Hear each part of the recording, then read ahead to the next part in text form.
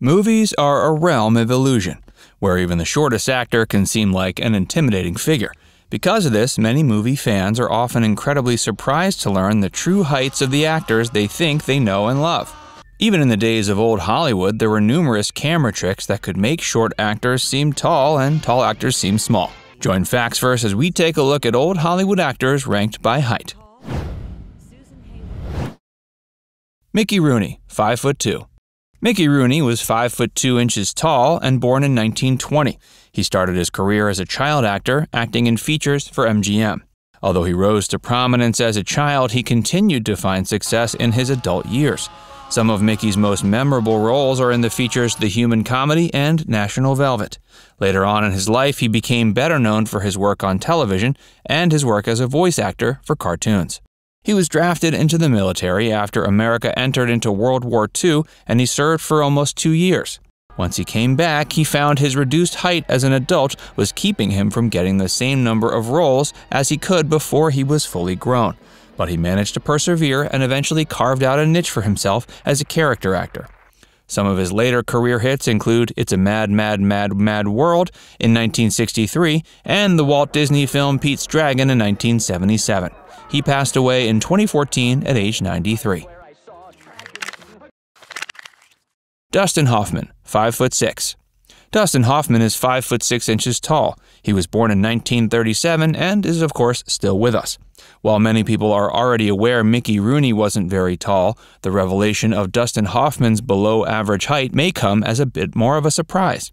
The actor came on the scene with his performance in the hit dramedy The Graduate, which earned him an Academy Award nomination. He then played the memorable character of Ratso in the 1969 drama Midnight Cowboy. The film solidified Dustin as a force to be reckoned with when it came to acting abilities, even if his height left a little to be desired. Over the course of Dustin's career as a leading man, one can be sure numerous camera tricks have been used to make him look tall. Recently, he was featured in the 2017 drama The Meyerowitz Stories. Over the course of his long career, he's received 2 Academy Awards, 6 Golden Globes, and 2 Emmys. Bing Crosby, 5'7". Bing Crosby was 5 foot 7 inches tall. He was born in 1903 and rose to fame as a singer before venturing into film. Bing memorably won the Academy Award for Best Actor after giving a performance for The Ages in the 1944 film Going My Way. He also received a nomination for that film's sequel, making him the first actor to ever receive 2 separate nominations for playing the same character. Bing died in 1977 at age 74. Gene Kelly, 5'7". Gene Kelly was 5 foot 7 inches tall. The American actor, singer, dancer, and director was born in 1912. He rose to fame via his performances in numerous Hollywood musicals, some of which he even directed. Some of his most highly regarded performances include his turns in the films Brigadoon and Singin' in the Rain. Other films include An American in Paris and On the Town, the latter of which was his directorial debut. He passed away in 1996 at age 83. Al Pacino, 5'7". Al Pacino is 5'7". The American actor was born in 1940 and is still alive after 5 decades in showbiz. Al is certainly one of the stars people will be surprised to learn isn't a little taller than he actually is, especially given his intimidating appearances in so many classic films. Al broke out onto the acting scene with a minor role in the 1969 feature Me, Natalia. When he got the role, he was only 29. Several years later, Francis Ford Coppola cast him in 1972's The Godfather, and the rest is history. He still works today, having recently shown up in Quentin Tarantino's Once Upon a Time in Hollywood. Hey, if you're enjoying this video so far, be sure you give it a like, and subscribe to Facts Verse for more. And stick around for more about the height of old Hollywood actors. James Dean, 5'8". James Dean was 5 foot 8 inches tall. He was born in 1931 and rose to immense fame before his untimely death in 1955. Over the course of his brief career, he only turned in 3 performances. Those were the classic films Rebel Without a Cause, East of Eden, and Giant. Although the actor's career was brief, he left a huge impression on both the entertainment industry and the world. But he wasn't the tallest actor in old Hollywood. After his early death as a result of a car crash, he became the first actor to win a posthumous Academy Award. Frank Sinatra, 5'8". Frank Sinatra was born in 1915. Over the course of his long and storied career, he rose to prominence as one of the most iconic crooners in history. He also dabbled in acting, winning an Academy Award for his performance in the 1953 war film From Here to Eternity. After an unmatched career in showbiz, Frank passed away in 1998 at age 82. Although the singer wasn't the tallest guy around, the shadow he left was much taller than 5'8". Kirk Douglas, 5'9". Douglas was born in 1916 and made his feature debut in 1946's The Strange Love of Martha Ivors. After this debut, he soon became one of the biggest stars in Hollywood. The 1949 feature Champion brought Kirk his first Academy Award nomination, and he received 2 more over the course of his career.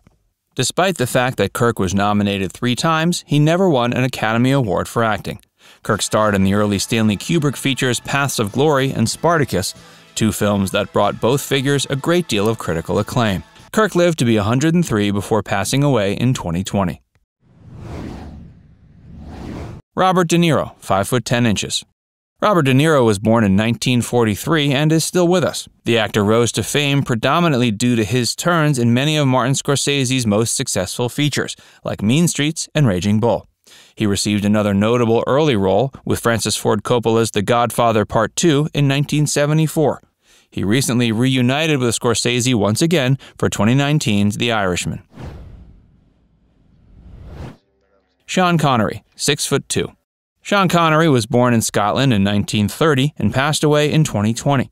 Before his death in 2020, he had been retired for several years due to the low quality of acting roles he was getting in his later career. During the height of his fame, he was best known for playing James Bond. He was the first actor to ever play the character and remains many fans' favorite actor to have played the part. Clint Eastwood, 6'4". American actor and director Clint Eastwood was born in 1930 and is still alive. He's currently 91, but that's not stopping him. His career began with roles in spaghetti westerns, such as Sergio Leone's Dollars trilogy. Clint eventually made a name for himself as a director, in addition to being an actor. Nowadays, he directs more movies than he stars in, but he still makes occasional appearances in front of the camera. John Wayne, 6'4". John Wayne was born in 1907 and achieved immense fame as a star in Western and war films early in his career. He began acting in silent features as early as the 20s before venturing out into bigger roles in the 30s. His first role as a lead came in the 1930 feature The Big Trail. Though the film wasn't a success, it led to an incredibly successful career for the actor down the line. Some of his most iconic roles remain his turns in the films The Searchers, True Grit, and Rio Bravo. He passed away in 1979 at age 72. Now it's time to hear from you. Comment down below to share if you were surprised to learn about the true heights of any of these old Hollywood actors. And before you go, make sure you give this video a like and subscribe to Facts First if you haven't already. Click the bell icon to stay updated on all our latest content.